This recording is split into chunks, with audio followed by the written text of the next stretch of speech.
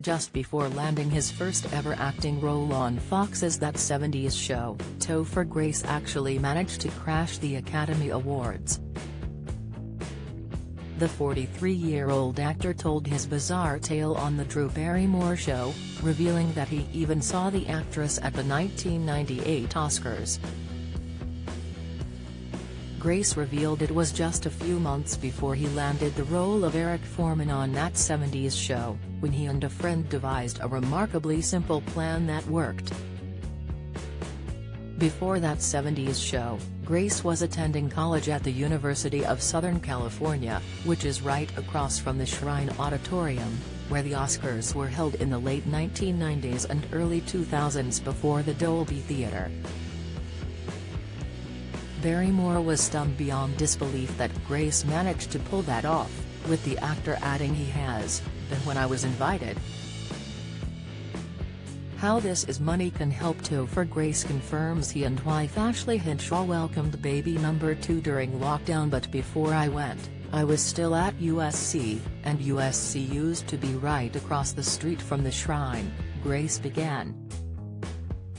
"We were up drinking on a parking garage," Grace began, as Barrymore screamed, "Yes. I already love this story." Grace continued, "My buddy goes, I bet if we just drove a limo in tomorrow, just got in that limo line, we could just hop out of the car and walk in."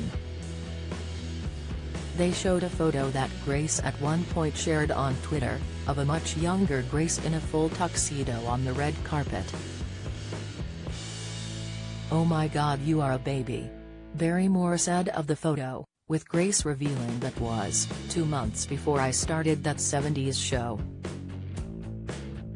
"We got in the limo, we pulled up, we got out of the car, waved, everyone in the audience goes like, whoa, like, who?"